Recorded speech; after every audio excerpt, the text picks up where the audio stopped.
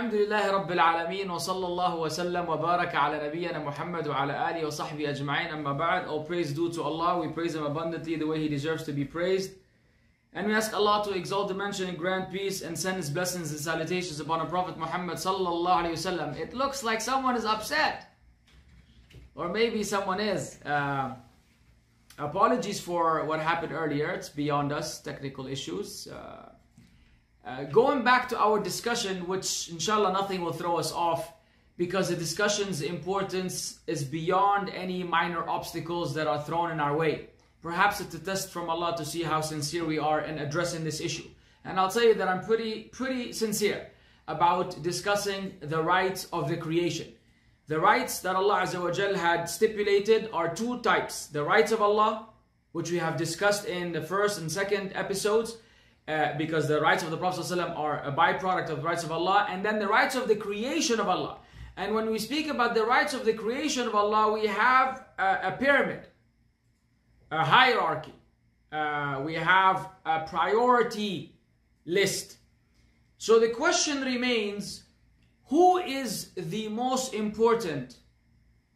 Whose rights are the most valuable in terms of the creation of Allah, which include a lot? The creation of Allah includes your relationship with Muslims, your relationship with non-Muslims, your relationship with creatures, animals, cattle, your relationship with nature, your relationship with perhaps jinn, your relationship with anything, everything and anything. And then your family members, and then among the family members, of course, who is most important. So who do you think the rights of which are the most important? By definition, as per the revelation in the Quran, we have a clear-cut answer. When Allah says, وَقَضَى رَبُّكَ أَلَّا تَعْبُدُوا إِلَّا إِيَّهُ وَبِالْوَالِدَيْنِ إِحْسَانًا, then the case is closed, amigo.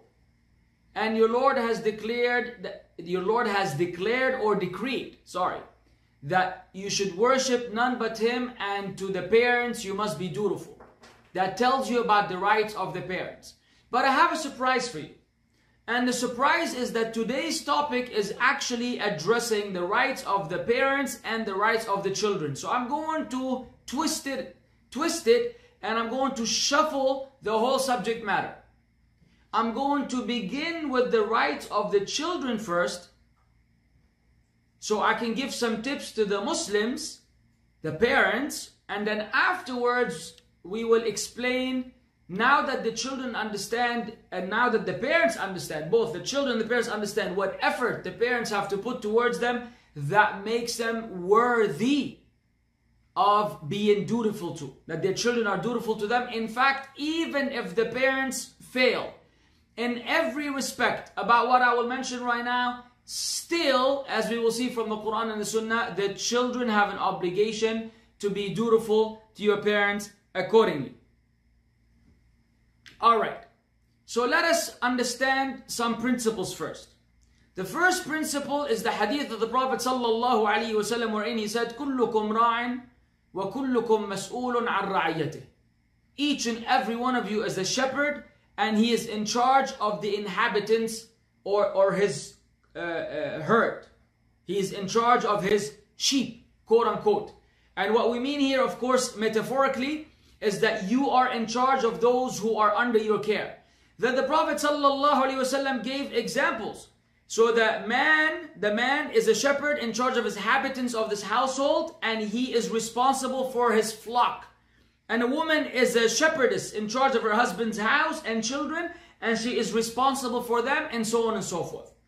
So the first fundamental principle is that we are responsible for our children. In fact, our children are a deciding factor on our end result and our destination. Meaning, depending on how we raise our children, either we are earning a ticket to enter paradise, or we might be possibly earning a ticket to enter the hellfire, wal-'iyadhu billah, depending on how we raise our children. If that's not highlighting well enough how important this subject is, then what would do the job? If our Jannah and Nar are pretty much dependent on those children, then you know that this is a serious matter. Our children, as Allah says, وَاعْلَمُوا أَنَّمَا أَمْوَالُكُمْ وَأَوْلَادُكُمْ فِتْنَةً وَأَنَّ اللَّهَ عِنْدَهُ أَجْرٌ عَظِيمٌ. And know that your properties and your children are but a trial, and that Allah, and with Allah, Allah has a great reward. With Him is a great reward.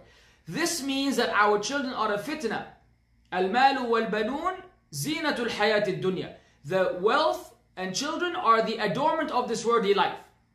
So depending on how we deal with this trial, we will either be saved or we will be destroyed, and we seek refuge with Allah Azza wa Jal from destruction. If this is understood, then the question remains, what is the reality of raising our children? What are the things we are supposed to do? What are the expectations? What are some parenting tips? And how do we deal with defiant children? How do we deal with disobedient children? Before we delve into this, there are some basics that we must cover. The first of which is understanding the concept of fitrah. And for you to understand the concept of fitrah, you have to understand the hadith of the Prophet sallallahu alaihi wasallam, in which he said, كُلُّ مَوْلُودٌ يُولَدُ عَلَى الْفِطْرَةِ. Every child is born upon fitrah. Fitrah means Islam. And then it is his parents who make him Jewish, Christian, or Magian. As an animal produces a perfect young animal, do you see any part of its body amputated? This hadith affirms two fundamental truths. Firstly, that children are born with the inclination to recognize and worship Allah alone. That is already built in. It's in the DNA. It's in the CPU.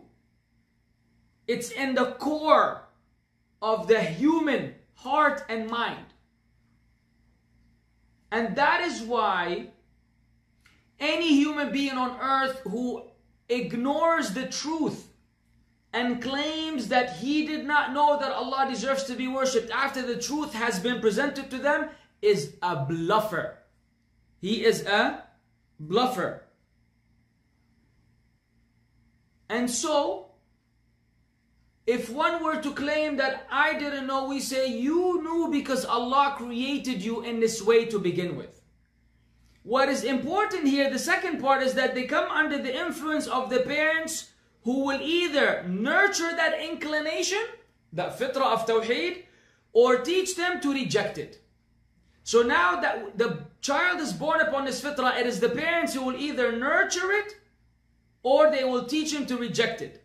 Hence, in Islam, parents shoulder the primary responsibility for providing their children the optimal means to strengthen and maintain their faith.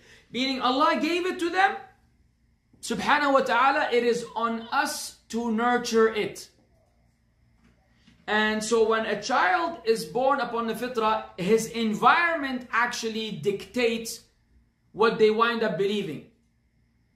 And if a child were to go astray, then the parents, before blaming the child, have to first look into themselves, look into their history, and see what have they been providing or not providing to this child that allowed him or her to reach this point in deviance. Let us discuss some adverse effects on faith. What are the things that are against the nurturing that the children need? And how does that affect their iman? There are cases which affect the child's faith. First, when one or both parents barely practice Islam. It is very difficult. It happens. But it's very rare that you find a child that is practicing and both of his parents are misguided. And then it's also more challenging when one of the parents is misguided.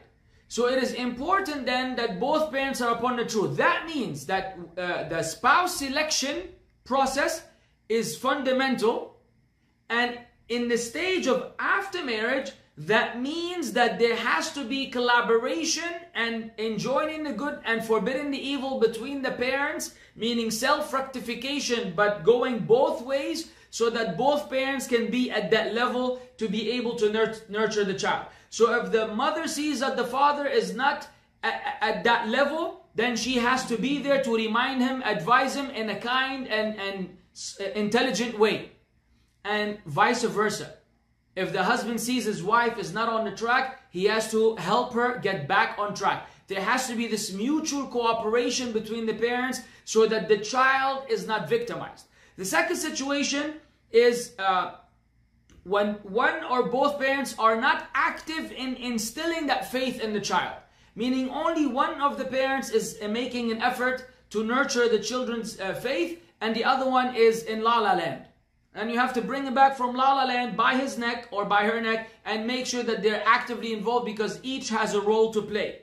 Thirdly, it's very common, the assumption that the children will just discover faith on their own. You know, a lot of parents have this mentality, send them into the world and Allah will guide them. No, it's a cute one, very cute actually. It should be put in a frame and hung over your head. But in real life, you don't do this. If somebody told you that out right now, let's just give you a contemporary example. If someone said that, look, in this supermarket, there's coronavirus everywhere. I want to see you send your child to the supermarket and say, Wallah, we hope and pray that Allah will guide him through the supermarket to come back safe and sound. Excuse me? If they told you there's fire outside, would you send him outside to find out whether the fire is going to consume him or not? Absolutely not. So leaving the matter up to the child and hoping that Allah guides them is a form of false tawakkul.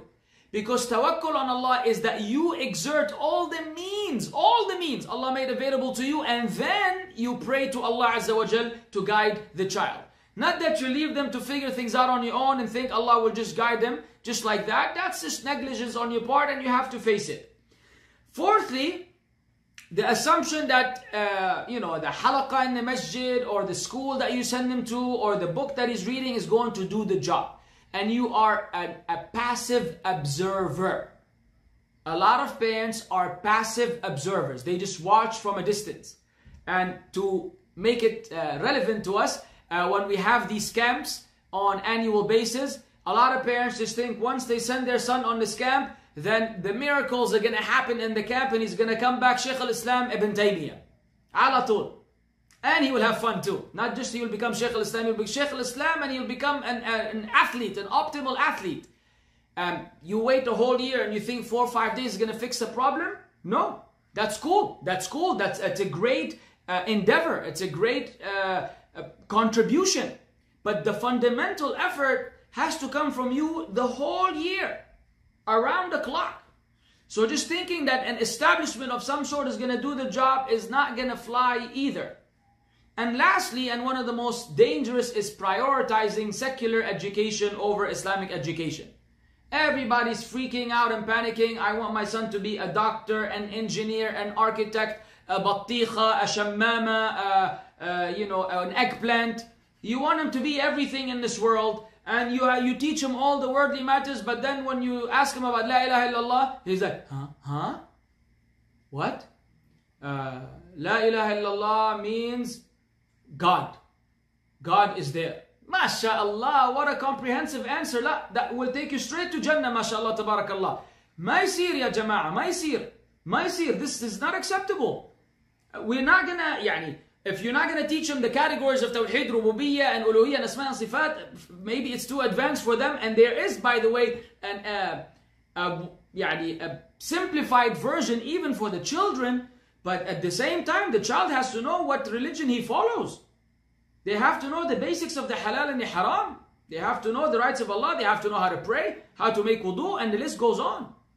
So just worrying about their worldly education, which is alright, on the expense of them having zero Islamic education is horrendous. And that's what we see for the most part. Most of the children we come across, illa man rahim Allah, they know everything, mashallah, tabarakallah, about gaming and about Fortnite and about I don't know this and that and skateboarding and biking and cars and motors and engines and you name it. But they don't know the name of the Sahaba. And all of us parents get surprised sometimes. We assume our children know that more than we think. Then when we have a talk with them, wallahi, I've come to this realization many times with my own children. We realize that, hey, we're tripping.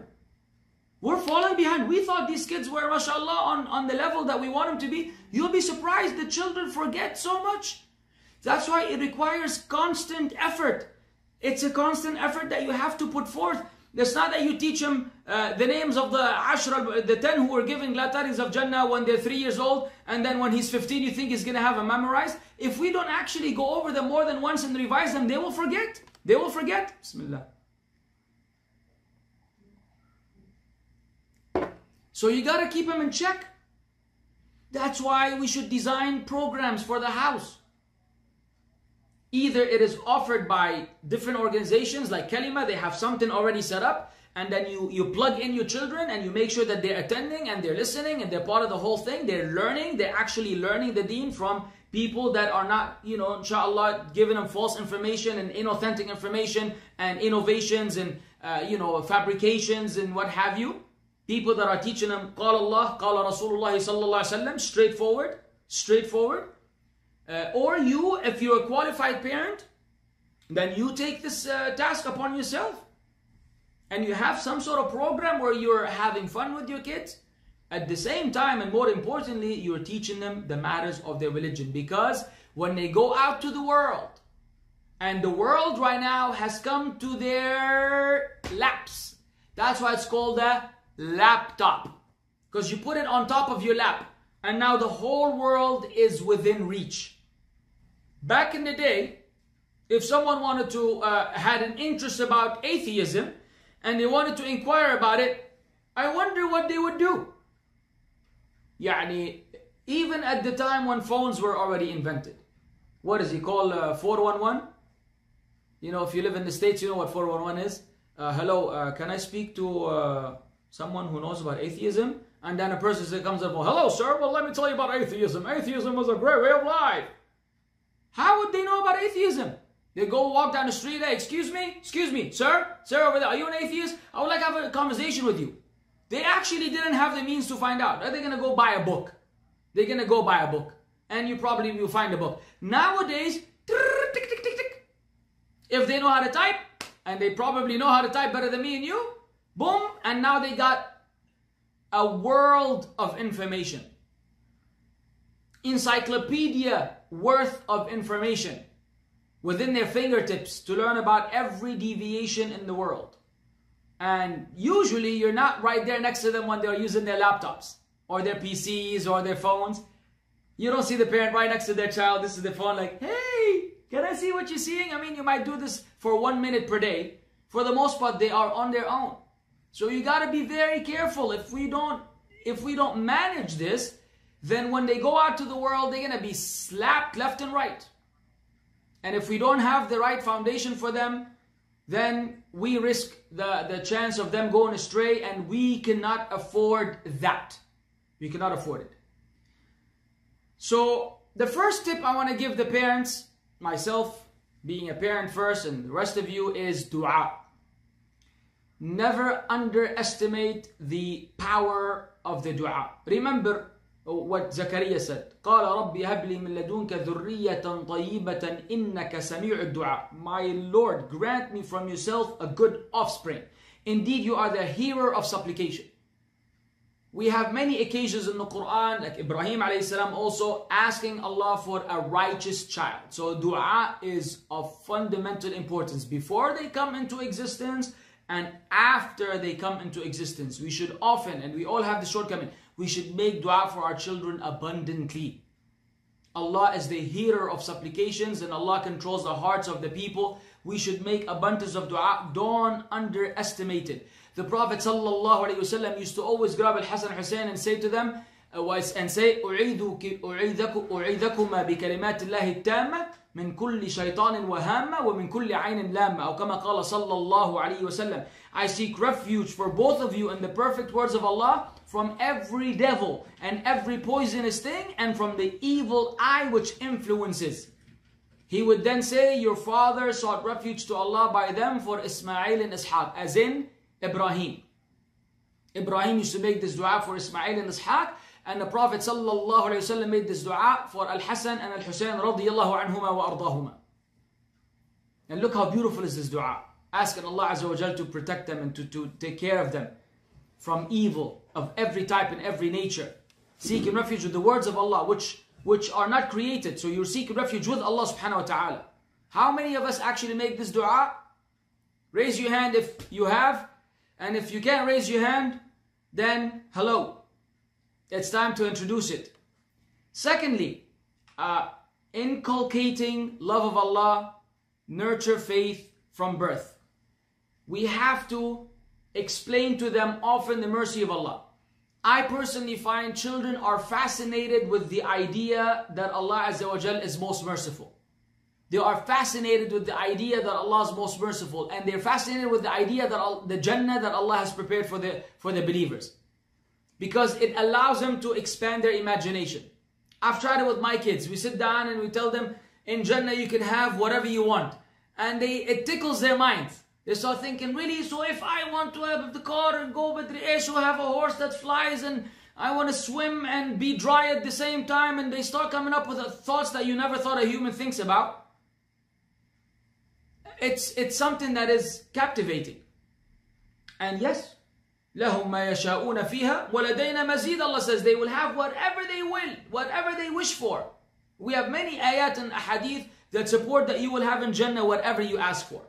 So tell them about Jannah, have them have something to aspire to, and a motivation, and let them understand the mercy of Allah subhanahu wa ta'ala and the punishment of Allah. We don't also want to be unfair, just mention the mercy of Allah until they become negligent. There has to be the balance. But it's about supporting and nurturing the love of Allah subhanahu wa ta'ala. And then also doing so with the Prophet's traits alayhi salam, which we discussed in the previous episode. Teaching them who the Prophet ﷺ is and how to emulate him and how to be like him to the best of our abilities. Fourthly, having the role models to be the companions of the Prophet ﷺ.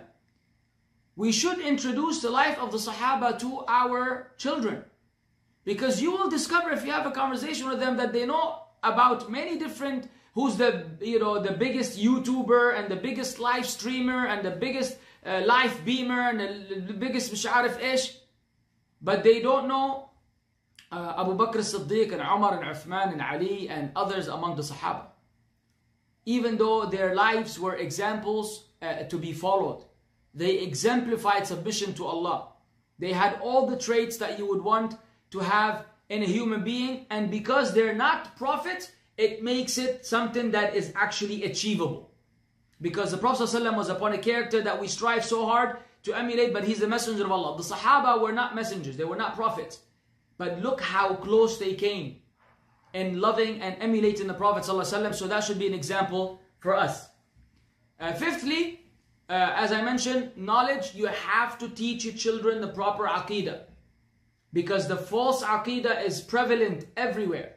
And if they don't know exactly who they're worshipping and certain misconceptions and how to refute them, then the children might get confused at some point in time. That's why it is recommended that you learn the proper aqidah, you teach it to your children, and you also know how to answer misconceptions. You don't want to be a flimsy believer wherein any time someone tells you something, you give up. And you say, oh wait, I'm not sure, I need to this, I need to check, I need to ask. No, learn how to also defend your faith. Learn how to defend your faith. Learn how to stand up for it. How to be brave about it. How to be confident about it. And you can only do so by acquiring knowledge. And let's be honest, we have plenty of time to acquire knowledge. طيب. I wanted to really elaborate on this longer, but the time is not going to allow me, because I also want to discuss the rights of the parents, and I think we lost some time with the cutting of the stream. But let me just give you a brief. I want you, when you get the chance, to go to Surah Luqman and read ayat 13 to 18, because Luqman gives his child one of the most important pieces of advice that we need, and it's from the book of Allah, so it cannot be any better than this. Because Luqman will give you the breakdown of importance of things, beginning by telling his son يَا بُنَيَّ لَا تُشْرِكْ بِاللَّهِ إِنَّ الشِّرْكَ لَظُلْمٌ عَظِيمٌ. My son, do not associate partners with Allah. Because verily, associating anything with Allah is great injustice. That is the fundamental principle in Islam. Learning Tawheed. Then you have to teach him about the rights of the parents. As Allah says, وَوَصَّيْنَا الْإِنسَانَ بِوَالِدَيْهِ حَمَلَتْهُ أُمُّهُ وَهْنًا عَلَى وَهْنٍ وَفِصَالُهُ فِي عَامَيْنِ أَنِ اشْكُرْ لِي وَلِوَالِدَيْكَ إِلَيَّ الْمَصِيرُ. Then Allah Azza wa Jal mentioned about the difficulty that the mother has gone through, and He enjoined dutifulness to the parents. Then you have to teach him how to be grateful. أَنِ اشْكُرْ لِي وَلِوَالِدَيْكَ. Be grateful to me and your parents. To me is your final destination. Then you teach them that Allah is aware of all good deeds and bad deeds. يَا بُنَيَّ إِنَّهَا أَن تَكُ مِثْقَالَ حَبَّةٍ مِّنْ خَرْدَلٍ فَتَكُنْ فِي صَخْرَةٍ أَوْ فِي السَّمَوَاتِ أَوْ فِي الْأَرْضِ يَأْتِ بِهَا اللَّهُ إِنَّ اللَّهَ لَطِيفٌ خَبِيرٌ. Oh my son, indeed, if wrong should be the weight of a mustard seed and should be within a rock or anywhere in the heavens or in the earth, Allah will bring it forth. Indeed, Allah is subtle and acquainted. So always bring to mind that even if they try to trick you or cheat you, that Allah Azza wa Jal knows what they hide. We need to create that awareness in them that Allah Azza wa Jal is watching them and observing them, and He's well acquainted with what they do. Then you teach your children how to establish the salah and be patient. Ya bunayya aqim as-salah. My son, establish the salah. وَأْمُرْ بِالْمَعْرُوفِ, and enjoin what is good. وَانْهَى عَنِ الْمُنْكَرِ, and forbid what is evil. وَانْهَى عَنِ الْمُنْكَرِ, forbid what is evil. وَاصْبِرْ عَلَى مَا أَصَابَكَ, and be patient concerning that which will afflict you. إِنَّ ذَلِكَ مِنْ عَزْمِ الْأُمُورِ, this is of the matters requiring determination. So you tell your son to establish salah, enjoin what is good, forbid what is evil. That alone is one of the most valuable pieces of advice. Because it's not just about self-rectification, it's about the rectification of the ummah. It's about the rectification of mankind. So you have an obligation to save yourself, and then that's not enough. Enjoining the good and forbidding the evil is not with yourself. You do this with others. You have to do it with others. That means there's da'wah involved. That's da'wah right there. So he's instructing his son to be a righteous believer, a righteous worshipper, who's inviting others to this as well. Then he goes on to tell him about some of the etiquettes of not being boastful, not being arrogant, not being proud, and how to walk on earth humbly, and so on and so forth. So the advice of Luqman, if you read it with the tafsir of Ibn Kathir, I think it will be very beneficial for us. And brothers and sisters, I know that a lot of you know this. I know that you know this. But again, a dhikra, reminder, is to remind you of what you already know. It's not about discovering information all the time. Sometimes you discover new information, but it's actually about being reminded of what you already know. However, you have fallen short in implementing it. Therefore, a reminder comes and gives you that rejuvenating catalyst element that allows you to act upon it again. That's it. And who doesn't need this reminder? Everybody needs it. فَإِنَّ الذِّكْرَ تَنْفَعُ الْمُؤْمِنِينَ. Verily, the reminder benefits the believers. Type. Now parents, now that I've told us about what we need to do towards our children, now I have to direct the speech to the children. The children need to understand one thing. There are two scenarios. The first of which is where your parents, let me just make sure this is muted. The first of which is your parents are actually doing everything I mentioned earlier. Their right now is quadruple, is multiplied 100 times fold, not quadruple, 100 times fold. But one says, yeah, nice talk, man, but my parents are nothing like you described. In fact, my parents gave me a horrible name. They didn't raise me Islamically. They're negligent. They're busy with their own lives. My father was never around. My mother left me for the maid to raise me. She was too busy, trying to be the chef of the century. Spent half of her life in the kitchen making failed dishes, and the list goes on and on and on. So, معلش, cut me some slack here. I have nothing for my parents. They don't owe me anything. I don't owe them anything, I'm sorry. I don't owe them anything, and I'm not going to give them anything. We say, hold your horses, buddy. If your parents were to be the worst people upon earth, they still have a right upon you. Surprise. If your parents were to be the worst people upon earth, they still have a right upon you. So let us discuss this objectively and not subjectively. Don't look at the special cases. Let's speak in general. Let's understand what position the parents hold in your life. First of all, it is the best deed before Allah. Abdullah ibn Mas'ud narrated that the Prophet sallallahu alaihi wasallam, Ibn Mas'ud asked the Prophet sallallahu alaihi wasallam, what deed is most beloved to Allah? The Prophet sallallahu alaihi wasallam said, being dutiful to parents. And the hadith is in Bukhari and Muslim. The greatest deed, in one of the narrations, there are many narrations, one of the narrations, the greatest deed before Allah is birrul walidain. Birrul walidain, the word bir and walidain. Walidain is for the dual, meaning father and mother, the parents. Bir is when you have overall comprehensive level of excellence. When you are excellent in every respect at all times around the clock. When you make every effort to make sure that you're on top of the game. That is called, that is called birr. So being dutiful to your parents is a non-stop, continuous effort to be in the best state of behavior with your parents. That's a big deal.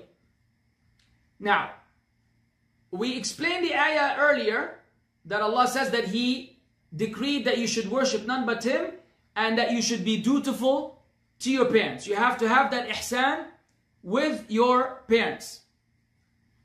Now, there are many other narrations which I would like to go into, but I honestly don't want to be redundant too much.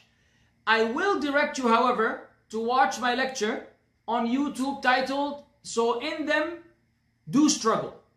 So in Them Do Struggle. It's a whole lecture that mentions all I was able to compile of the authentic narrations from the Prophet ﷺ, along with the relevant ayat from the Quran about the rights of the parents. And believe me, they are so many. If I were to go over them all, we will be here till tomorrow. But enough said for now, that first Allah Azza wa Jal gave him that fundamental right, and the Prophet ﷺ made it the best deed. In another narration, the Prophet ﷺ was telling the Sahaba about the worst deeds. What are the worst deeds? He said, Al-Ishraku Billah, associating partners with Allah, and then second, he said, Uququl walidain, being undutiful to your parents. So we have one narration that says the best deed is being dutiful to your parents, and the worst deed after shirk, which will take you outside of Islam, is being undutiful to your parents. So that tells you how serious the subject matter is. Now, my dear children, in order to answer the misconception about your parents being corrupt individuals, hypothetically, we already know from the Quran, Allah says, وَإِن جَاهَدَاكَ عَلَىٰ أَن تُشْرِكَ بِي مَا لَيْسَ لَكَ بِهِ عِلْمٍ فَلَا تُطِعْهُمَا وَصَاحِبْهُمَا فِي الدُّنْيَا مَعْرُوفًا.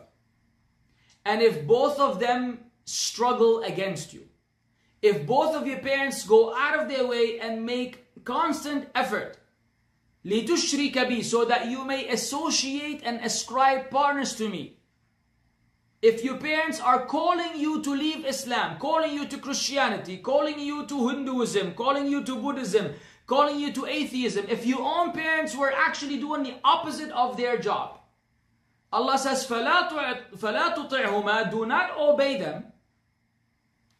Yet He said, وَصَاحِبْهُمَا فِي الدُّنْيَا مَعْرُوفًا, yet keep excellent companionship with them in this worldly life. So in spite of them not fulfilling their right, they're not fulfilling your right, their right is preserved by Allah. It does not mean that you will accept their invitation and you will obey them. No. You will never obey anyone who tells you to disobey Allah. لا طاعة لمخلوق في معصية الخالق. There's no obedience to creation if it entails disobeying the Creator. So when they invite you to the shirk and kufr, then you don't listen. If they invite you to sinfulness and disobedience, you don't listen. But in terms of your relationship with them, you still have to be excellent in your treatment to them. Which means you're never allowed to disrespect your parents. At no point are you allowed to disrespect your parents. Subhanallah al-Azim. And that is very important, my young brothers and sisters, the shabab and the banat, those who are overzealous and overexcited. If your parents are doing something wrong, you cannot address and rectify this wrong by doing a wrong on your own. You cannot, two wrongs don't make it right. Two wrongs don't make it right. Your parents did something wrong, you act in a disrespectful way, you think Allah is going to bring about any blessing from this transaction? Do you think Allah will bring about any blessing from this transaction where they did something wrong and you retaliated with wrong of your own? La wallah. La wallah, it will not happen. The only time it will happen, Allah will give you the blessing, is when they oppress you. You retaliate with kindness, compassion, love and mercy and zipping your mouth. Then Allah will bring about a rectification for them if Allah has it decreed. So the first tip to the children towards the parents is get their advice about everything. Learn how to take advice from your parents who are more experienced than you are. I know you think that you are the X generation, or what is it now, Z generation, Y generation. I forgot what letter of the alphabet this generation is that was born after the year 2020. 2000. Whatever that may be, your parents, trust me, they have a lot of tricks up their sleeve. Halal tricks up their sleeve. They know what's up. Even if the advice they give you is irrelevant, ya sheikh, take it. Ask for advice. It might be compatible with what you need to do. It may be incompatible with what you do. There's nothing wrong, because you make your parents feel important. As opposed to this, no mom, dad, please, you have no idea what you're doing. I know what I'm doing. I know what I'm doing. I know what I'm doing. Ya sheikh, you don't know what you're doing, ya sheikh. Sometimes you know what you're doing, but take it easy, man. A lot of times you don't. So the safer side is take their advice in spite of you thinking that you are jack of all aces. Is that what they call him? Jack of all aces? Trade of all aces. Jack of all trades. Aces of all jacks. Khalas ya sheikh. Number 2, serve them. Serve your parents. Because they served you for a long time. Your mother, man, if I were to speak about the rights of the mother and the difficulty she had to go through to bring you into existence, ya miskeen anta, ya miskeen, ya miskina. You gave your parents such a hard time, Allah yahdikum. They had to suffer so much for you to remain alive until the age, whatever age you're in right now. Haram, wallah haram. The mother, man, the mother goes through what is unimaginable. If there's one thing that most men praise Allah for, more often than anything else, is the fact that He made us men. Because I can't fathom what it would be like to be a woman or a mother. Carrying a child in my body, in my womb for 9 months, walking around, can't sit, can't lie down, can't turn around, can't jump, can't lump, can't dump, can't do anything. What is this? Dump stuff in the trash or something. Please, don't misunderstand. What kind? This is then delivery of the child. Let's not go there. Let's not go there. Let's not go there. Please don't push me. I'm not gonna listen to you. I know nobody's speaking to me. I'm talking to myself. I'm just assuming some of you want me to go there. I'm not gonna go there. Then after childbirth, this child, this spoiled little whatever we don't want to use weird terms. Spoiled child, wants to nurse now, and he wants to do this and change diapers, and they just defecate on themselves all day, and it's your job to clean and your job to... What is this? The child is consuming, mashallah, tabarakallah, such a high consumption creature. And you listening to me, you were once that child. And you would naturally be irritated. Like, what is this annoying thing? But where did we get this from? We were living... have to clean, feces and change diapers and bring... don't know what, and can't sleep at night. Our whole life is upside down. But subhanallah, parents love their child in spite of the difficulty that they give them. And each one of you will probably spoil to this degree with some minor exceptions. Now that you're old enough to serve them, you want to be stingy? Give back, man. Thirdly, let things slide. I'm going to let a sip slide right now, bismillah. Yeah, Sheikh, let it slide. What does let it slide mean? It doesn't mean you go to Toys R Us and you bring a slide and then you let it slide. You put something on it and you say, Wallah, brother, I let it slide. Now what? Let it slide meaning, let things go. Your parents messed up somewhere. Give them not one blind, give them 2 blind eyes. Become blind. So what? I didn't see anything. Did one of you say something wrong to me? Did one of you oppress me? Did one of you scream at me unjustly? I didn't see it. I didn't hear it. I didn't see it. I didn't hear it. That's letting it slide. Not being like an auditor, standing there, show me all the transactions for the year 2020.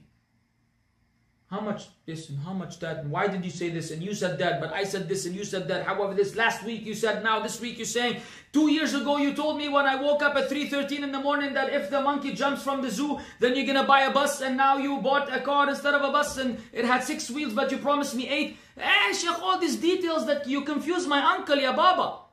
Let it slide, ya Sheikh. Khalli walli. Khalli walli. This is, if there's one Arabic expression that is not in the proper Arabic language that all the Muslims in the world should learn, even if you don't want to learn Arabic, it is khali wali, depending on how you want to pronounce it with the Western accent. Khali wali or khali wali. Let it go. That's actually what let it slide means. Khali meaning leave it. Wali meaning go. And if you've ever visited the Gulf, then you know khali wali very well. It's one of my favorite terms. I remember when I first learned when I came to Saudi Arabia. I was like, what? خلي ولي أبشر. طيب. Fourthly, share in what they love. If you know that your parents like something, offer it. Don't be a miserly creature. Fifthly, keep contact with them. Of course, if you live in the same house, that's a given. If they're abroad, if you're living somewhere else, always check on your parents. And nowadays, it's a piece of cake. It's a piece of cake. WhatsApp, Telegram, Snapchat, Instagram. Most parents are hip now and they use all these platforms and social platforms as well. Good. Good if they're using them for a good reason. Use them to keep contact with them. Contact your extended family members as well. Use this to keep the kinship ties. Always share good news with them. Always try to bring a smile on your parents' face. Don't be a source of depression and misery. You know, the older people get, the more sensitive they are. Grandparents are like grandchildren, by the way. Grandparents, old parents in general, old people are like little kids. They get ultra sensitive and extremely hurt over little things. You have to be mindful of that. You're still young and foolish. But those older people are sensitive. So the older your parents are, and the older they get, the more sensitive they are. So try to be a source of positive energy and good news. Stop giving them a hard time and making their life miserable. Give them credit for whatever they do. A lot of children, unfortunately, they don't remember the good. For instance, if let's say for Eid, let's say for 10 years, you bring your children or you buy them a nice gift for both Eid, Eid al-Fitr and Eid al-Adha. 1 year, you don't. A lot of the children will forget all these 10 years of toys and gifts, and they will remember that 1 year where you didn't give them something. And that's not fair. The ideal Muslim child, wallahi, let's say hypothetically, let's say your parent right now looked at you and said, this Eid, I'm getting you nothing. For whatever reason. You know what an actual ideal Muslim answer is from a Muslim child answer? Is, Alhamdulillah ala kulli hal. Wallahi, no problem. Because I remember, and I will not forget, that you've brought me and you bought me 1, 2, 3, 4, 5, 6 over the years. If this time you're unable to, ma fi mushkila, there's no problem. Now, if we were to do this test with 100 Muslim children, unfortunately, I think 100% will say, what? Why? What did I do? How come? This is not fair. But the neighbors, my friends, my cousins, my nieces, my uncles, and they tell you 18 stories and they cry for 2 days in their room and it's like the end of the world and it's like the house. Ya Sheikh, calm me down. Relax. Don't overdo it. Where are the Muslim children like this? If we have the hadith that the Prophet ﷺ told us about, the man went to bring milk for his parents. He came back from those three who stuck behind the rock. You know the hadith. You know the hadith. He came back, they were asleep. That brother stood on his feet the whole night until Fajr, until the morning, carrying the milk. He wouldn't leave in case they woke up and didn't find him, and he wouldn't wake them up because he doesn't want to disturb them, so that when they wake up, they find the milk available. Ya Sheikh, Ya Sheikh. You think he's going to tell the parent, you didn't buy me, you didn't get me, how come this and how come that? Hey. And lastly, as Allah teaches us, وَقُلْ رَبِّ ارْحَمْهُمَا كَمَا رَبَّيَانِي صَغِيرًا, and say, my Lord, have mercy on them.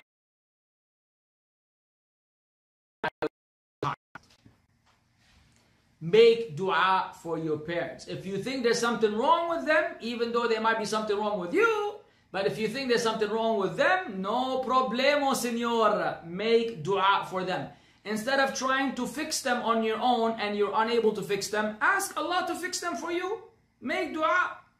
Allah will reply and respond if Allah Azza wa Jal has a decree, and problem solved. And if Allah doesn't answer because He wants to test you in some way, you will still get the reward of this dua. You're fulfilling the ayah. The bottom line is, for a Muslim household to be ideal, there's a lot of effort that has to be exerted from every member of the family. The father towards his wife and kids, the mother towards her husband and kids, the kids towards their mother, the kids towards their father, the father towards the wife, and the husband towards the wife, and the wife towards the husband. It's an ongoing transactions around the clock taking place, and we should really try to make an effort to use the best manners and to be like the Prophet ﷺ in every respect, and we are all falling short. But imagine if we all behaved like the Prophet ﷺ. How would the father treat his children? How would the children treat their father? And since there's no perfection, we're all going to fall short, then we should all make an effort. However, at least if we know the basics and the guidelines, then we can apply the guidelines. So I'm addressing all the youth in the Muslim world. Allah's blessings, and according to many ahadith, your parents are your Jannah and your Nar also. The concept of the Jannah being under the feet of the mother, irrespective of the authenticity of that narration, there are other narrations to the same effect. That your paradise and hell are actually dependent on your parents. Rida Allah bi rida al-walidain. Allah's pleasure is dependent on the pleasure of your parents, being pleased with you. Wa ghadabullah, and the anger of Allah is dependent and reliant upon the anger of your parents. And the one whom Allah Azza wa Jal is pleased with is the one who is dutiful to his parents. This is the one Allah blesses and facilitates and guides, as we have evidences from the Quran. On the flip side, the person that is driving his parents crazy, فَأَنَّ لَهُ التَّوْفِيقِ, where does he expect a success from Allah? How do you expect success from Allah when your parents are upset with you? You have no idea how important it is for you to be obedient. You don't remember the Shaykh, one of the Mashaykh, I don't remember his name, from our righteous predecessors? Ya Shaykh, he was a teacher. He was in his halaqah. He was in his circle of knowledge with his students. Sheikh with a turban and a beard and the whole shebang, teaching the people. His mother comes and says, go feed the chicken. This is the mother's capacity. In her mind, right now, chicken must be fed. It's non-negotiable. It's not there for you to have a dialogue about, and an argument and a discussion, and to analyze it and turn it into a debate, and you have rebuttals. You rebuttal number 1, then you have 10 minutes and Q&A session. This is not an Ahmad Didat debate, rahimahullah. The Shaykh said, the Shaykh didn't say. The Shaykh left his students, got up like Allah created him, went to the chicken and fed the chicken. This is the Shaykh. Because he understands what he's teaching. He didn't say, Mom. This is the modern day uff. Huh? The uff that Allah spoke about in the Quran. وَلَا تَقُلْ لَهُمَا أُفٍّ وَلَا تَنْهَرْهُمَا. Don't say uff to them, and you say, what is uff? I don't say uff. Uff is not in our language.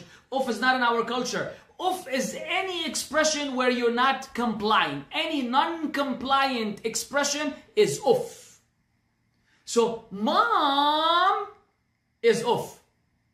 The Sheikh said, Mom, chicken? Yeah, Mom, chicken, yeah, Mom, right now with my students. فضحتينا وبهدلتينا. You embarrassed me, you humiliated me in front of my students and blah, blah, blah, blah. Gave her a lecture to his mom so she can go back with a broken heart and cry while she's washing the dishes because her children is such a genius. No. The Sheikh was a blessed Sheikh. على طول. Fed the chicken, came back, business as usual. This is how we are supposed to behave all the time. Do you understand what I'm saying? Do you know how serious this is? That is ihsan. That is birrul walidain. You say it's difficult. I will say 100% agreed. Hey, wallahi, it's very difficult.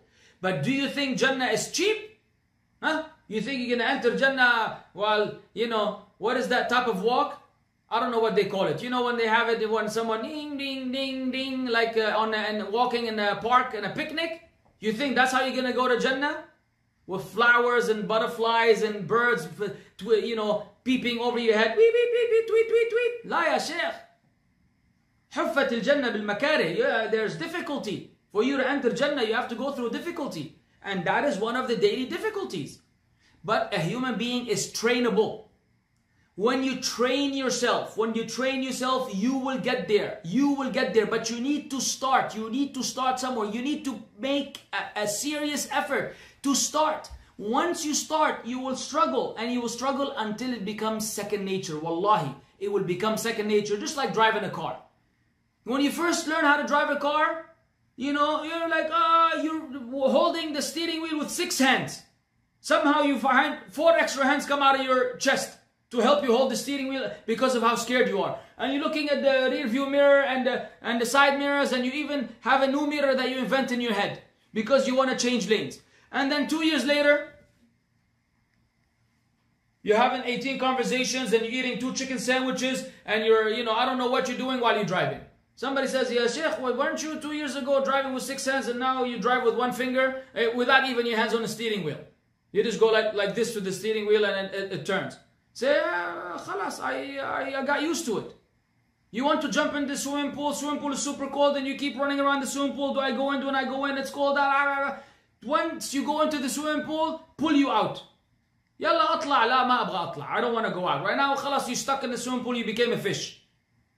It's a matter of getting used to it. So you have to start this with your parents. Try it from now. Finish this lecture.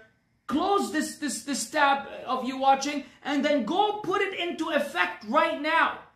Both of you, parents to your children, as the advice given early, and children to your parents. Go and give them the salutation. How can I be of service to you tonight? And comply with what they say. Let them smile. Put a smile on their face. Let them appreciate. Maybe they'll make a dua for you in the night of Ramadan. And Allah will never make you face difficulty in the ultimate sense. And Allah will decree that you'll be from the people of Jannah and the people who will never be tortured in the hellfire. But you have to start somewhere. You have to do some effort. So you promise me when we finish this, you will do this. It will become your mode of performance, your mode of behavior. And in spite of the shaitan, mind you, the shaitan is not going to make it easy. He's going to create hurdles and conflicts, and maybe in the beginning you'll have a lot of clashes so that you can give up on this whole project. Don't give up, don't give up, don't give up. Continue to strive until it becomes second nature, and then you will have a harmonious Muslim household in the ultimate sense. And then when you enter Jannah, you will say, Alhamdulillah alladhi hadana lihada. Wa ma kunna linahtadiya lawla an hadana Allah. Alhamdulillah that Allah guided us to this, and we would have never been guided had Allah not guided us. You will appreciate it. Ikhwanun ala sururin mutaqabilin. You and your brothers will be on beds, reclining, facing one another. You will see your parents in Jannah and your siblings in Jannah, and everybody's having a blast until forever. You want that? It has to start tonight. I hope and pray that you make that effort sincerely. Jazakumullah khair. I'll see you in the next episode, inshallah. Wassalamu alaikum wa rahmatullahi wa barakatuh.